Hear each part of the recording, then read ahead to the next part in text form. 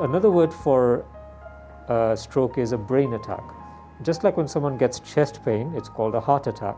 So what causes the majority of strokes is a clot going to that part of the brain.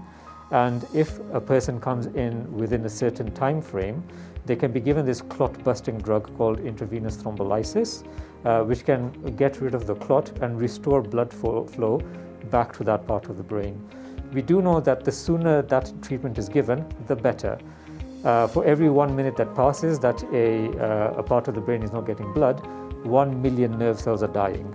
Okay, so every minute counts, which is why we use the term time is brain. The sooner someone recognizes a stroke wherever it happens, gets the person to hospital, gets a scan and make a decision to give the clot-busting drug, the greater the chances that their outcome will be better. But the other sort of new kid on the block is similar to what they do for heart attacks. So apart from giving a drug to get rid of the clot, you can go to the angio suite and they actually go in with a wire through your groin to the blood vessels around your heart and fish out the clot and open up the blood vessel mechanically.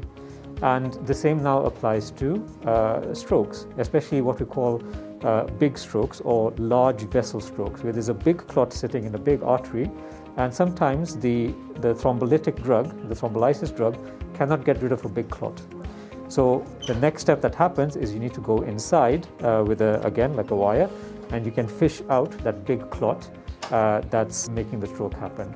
And this treatment has been available across the world for only a few years, but it's only very recently that it's become a standard part of care of ischemic strokes. And we are one of the very few hospitals in the region that provide this service routinely for the last few years.